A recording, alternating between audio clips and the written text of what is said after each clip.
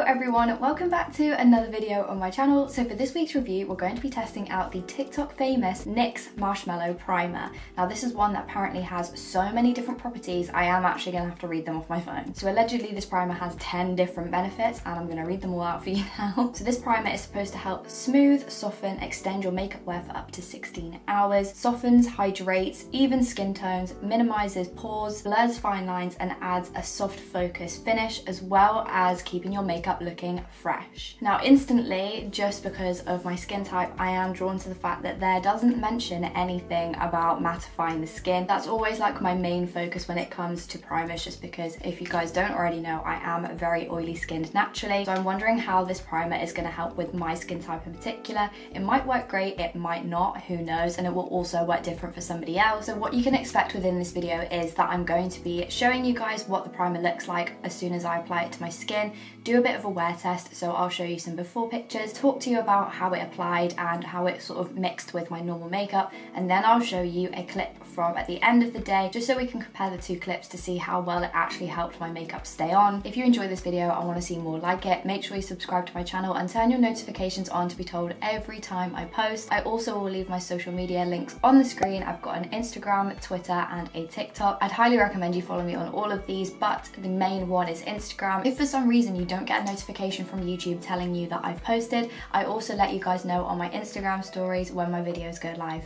So I'm not gonna lie, compared to when I start most of my videos, I usually do them a lot earlier in the mornings. Unfortunately, today was a little bit of a slow starter, so I did apply my makeup at like 11:45. I'll put a clip on the screen of me actually applying the primer whilst I talk you through it. So the first thing I noticed was the consistency was really weird. Like, it was a lot thicker than the normal primers that I use. Hold my horses. Before we go into that, first of all, I absolutely love the packaging for this. You guys will know that I'm an absolute sucker for a baby pink moment. I also love the black against the pink as well. I just think it's very striking. It's very simple, but it's also very effective. When you take off the lid, there's actually a really nice pump on the inside. I find that this is best for products just because it means you have somewhat control over how much product you're using, as well as making sure that you do not contaminate the rest of the product. With, for example, a concealer that has like a doe foot applicator, you would usually take that out of the tube and tap it onto your skin and put it back in the tube. If you have any type of bacteria or like active spots that you tap that concealer onto with that applicator wand, it will go straight back into the tube and completely contaminate all of the product. And that is why I love primers that have like a squeezy tube or also a pump, just because it means that you are less likely to contaminate the entirety of the product first go. As you'll see from when I pump it onto my fingers, it has a really strange consistency. It kind of like melts into your skin in a way which is really nice. It smelled amazing, like genuinely smelled of marshmallows. It almost was, I don't even want to say it. It's like marshmallows when you either melt them down or like chew them a little bit.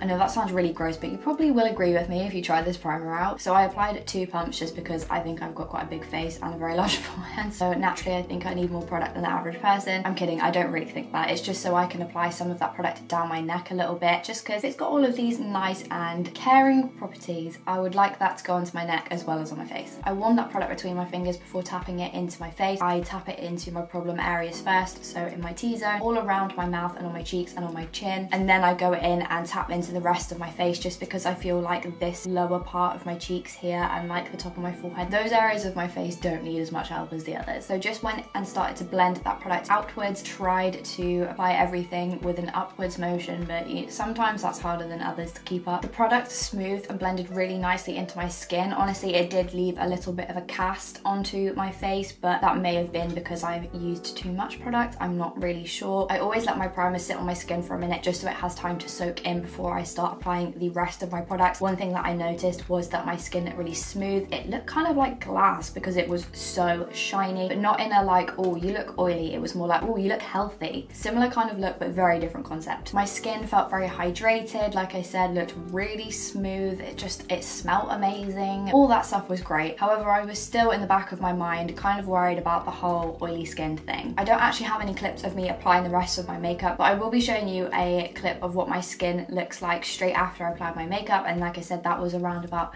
11:45 in the morning. I know that that's barely the morning, but it still technically is classed as the morning, so we're gonna go with it. My makeup looked really smooth, it applied really nicely. There weren't any problems or anything. Like I was worried that maybe my makeup wouldn't set very well, or maybe the ingredients wouldn't mix well with my normal makeup products, but it was literally fine. My skin looked super smooth, really healthy, hydrated, glowy. You couldn't see any of the pores on my skin. It didn't like go funny in different places, because I've had it in the past where my makeup kind of doesn't react well with the primer and it just kind of like peels away sometimes. Even though this is a hydrating primer and probably would be absolutely amazing for somebody that had dry skin, unfortunately I don't have that, so I'm gonna have to talk from my experience. I went throughout my normal day-to-day. I didn't do a lot. I just kind of potted around the house. Obviously it is locked down, so what else can you do? I kind of went outside for probably like 20 minutes or something. I also had a really long nap because I had a massive headache, so I think I had like a 2-hour nap. But I came back and took a couple of clips of my makeup before I started filming this video, because I didn't do any touch-ups or anything during the day. I only did one just before I started to film, and it's actually 7:15 now, so I've been wearing this makeup for around about 6-ish hours, maybe just a little bit over. And even though my skin looks crazy oily, my makeup is still completely intact, like even after having a fat nap. Like, you know the sleeps that you have where you wake up and your pillow is dented your arms? Like, that was the deep sleep that I was in. Like I said, didn't do any touch-ups other than just before I did this video, so the clip that I show you now is like 2 minutes before I did that touch-up. And yeah, like I said, my makeup was still completely intact. It looked really smooth. There was no texture on my skin really, other than like genuinely quite large bumps that you really can't conceal, but you can't see my pores or anything. And if you are like a long time watcher of my channel, you'll know that I've got a lot of texture, a lot of pores, especially underneath my eyes here and like around my nose.